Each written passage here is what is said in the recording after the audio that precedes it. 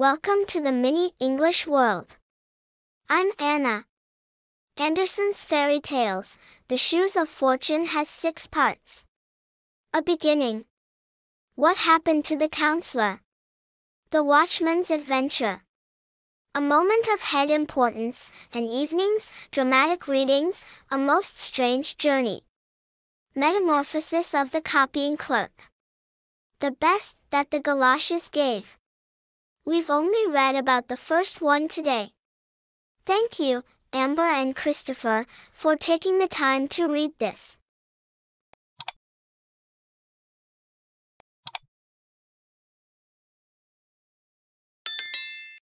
A beginning.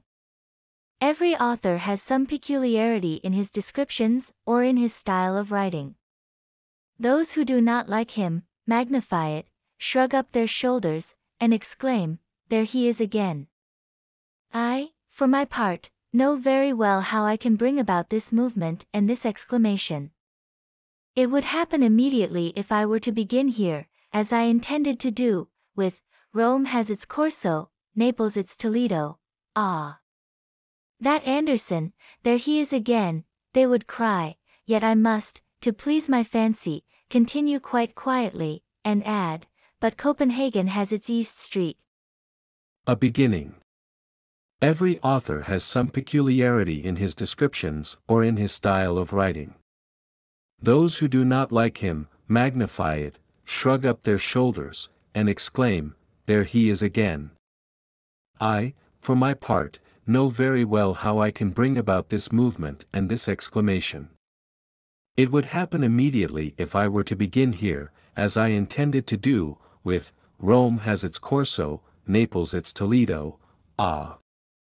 That Andersen, "There he is again," they would cry, yet I must, to please my fancy, continue quite quietly, and add, "But Copenhagen has its East Street." Here, then, we will stay for the present. In one of the houses not far from the New Market a party was invited, a very large party, in order, as is often the case, to get a return invitation from the others. One half of the company was already seated at the card table, the other half awaited the result of the stereotype preliminary observation of the lady of the house. Now let us see what we can do to amuse ourselves. Here, then, we will stay for the present. In one of the houses not far from the New Market a party was invited, a very large party, in order, as is often the case, to get a return invitation from the others.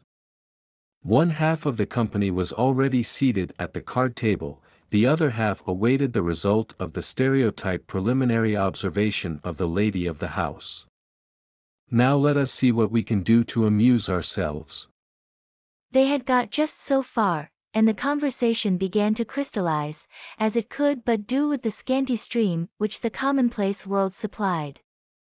Amongst other things they spoke of the Middle Ages, some praised that period as far more interesting, far more poetical than our own too sober present. Indeed, Councillor Knapp defended this opinion so warmly, that the hostess declared immediately on his side, and both exerted themselves with unwearied eloquence. The councillor boldly declared the time of King Hans to be the noblest and the most happy period. They had got just so far, and the conversation began to crystallize, as it could but do with the scanty stream which the commonplace world supplied. Amongst other things they spoke of the Middle Ages, some praised that period as far more interesting, far more poetical than our own too sober present. Indeed, Councillor Knapp defended this opinion so warmly, that the hostess declared immediately on his side, and both exerted themselves with unwearied eloquence. The councillor boldly declared the time of King Hans to be the noblest and the most happy period. While the conversation turned on this subject, and was only for a moment interrupted by the arrival of a journal that contained nothing worth reading, we will just step out into the antechamber, where cloaks, mackintoshes, sticks, umbrellas, and shoes were deposited. Here sat 2 female figures, a young and an old one. One might have thought at first they were servants come to accompany their mistresses home, but on looking nearer, one soon saw they could scarcely be mere servants.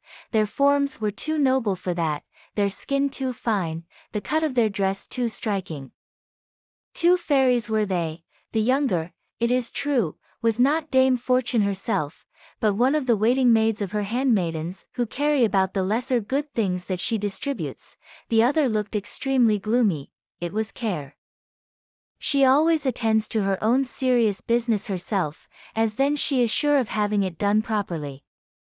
While the conversation turned on this subject, and was only for a moment interrupted by the arrival of a journal that contained nothing worth reading, we will just step out into the antechamber, where cloaks, mackintoshes, sticks, umbrellas, and shoes were deposited. Here sat 2 female figures, a young and an old one.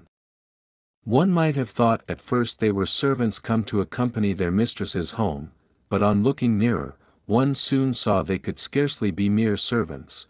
Their forms were too noble for that, their skin too fine, the cut of their dress too striking. 2 fairies were they. The younger, it is true, was not Dame Fortune herself, but one of the waiting maids of her handmaidens who carry about the lesser good things that she distributes. The other looked extremely gloomy, it was Care. She always attends to her own serious business herself, as then she is sure of having it done properly. They were telling each other, with a confidential interchange of ideas, where they had been during the day. The messenger of fortune had only executed a few unimportant commissions, such as saving a new bonnet from a shower of rain, etc., but what she had yet to perform was something quite unusual.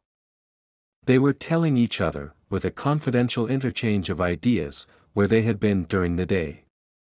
The messenger of fortune had only executed a few unimportant commissions, such as saving a new bonnet from a shower of rain, etc., but what she had yet to perform was something quite unusual. I must tell you, said she, that today is my birthday, and in honor of it, a pair of walking shoes or galoshes has been entrusted to me, which I am to carry to mankind. These shoes possess the property of instantly transporting him who has them on to the place or the period in which he most wishes to be. Every wish, as regards time or place, or state of being, will be immediately fulfilled, and so at last man will be happy, here below. I must tell you, said she, that today is my birthday, and in honor of it, a pair of walking shoes or galoshes has been entrusted to me, which I am to carry to mankind. These shoes possess the property of instantly transporting him who has them on to the place or the period in which he most wishes to be. Every wish, as regards time or place, or state of being, will be immediately fulfilled, and so at last man will be happy, here below. Do you seriously believe it? Replied Care, in a severe tone of reproach.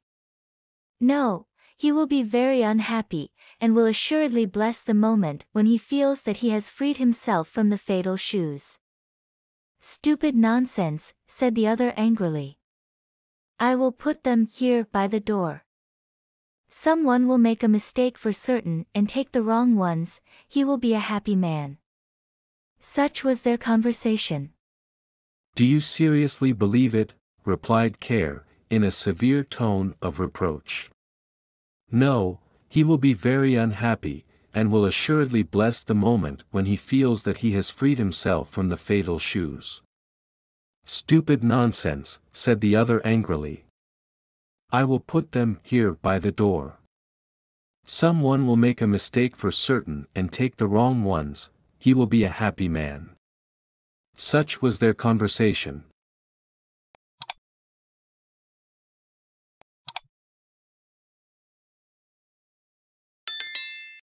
Reading bedtime stories is about so much more than just saying the words on the page.